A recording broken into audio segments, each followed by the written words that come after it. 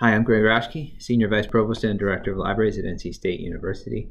And it's my pleasure to help close this conference and to thank you for attending and to thank everybody for their participation, for their passion, for their ideas. We are really pleased to be a co-sponsor of the conference. In the NC State Libraries, we've been passionate about open education for about 15 years.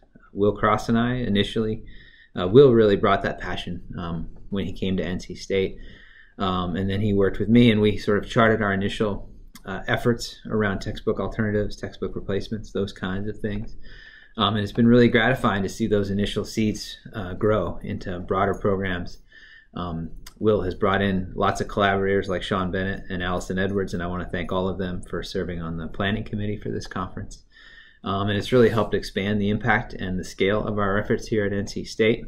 And even more gratifying, it's been wonderful to see open education become such a locus of emphasis in libraries across the nation, and even more broadly than that.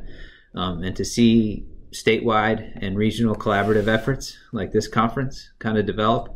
And I'm excited. I've been excited to hear the ideas that people have discussed at this conference, and I'm excited to see where we can go in terms of further collaborations to extend the impact and to get the kind of network effects with open education that we all want to see us achieve.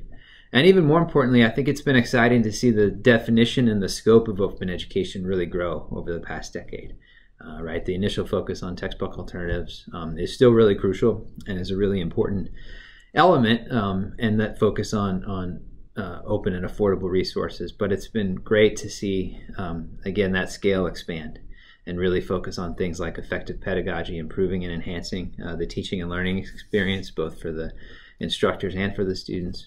And now really moving into areas like accessibility, equity, and really trying to help realize the true vision of higher education as an engine for opportunity, as an affordable and accessible engine for opportunity for everybody in the country.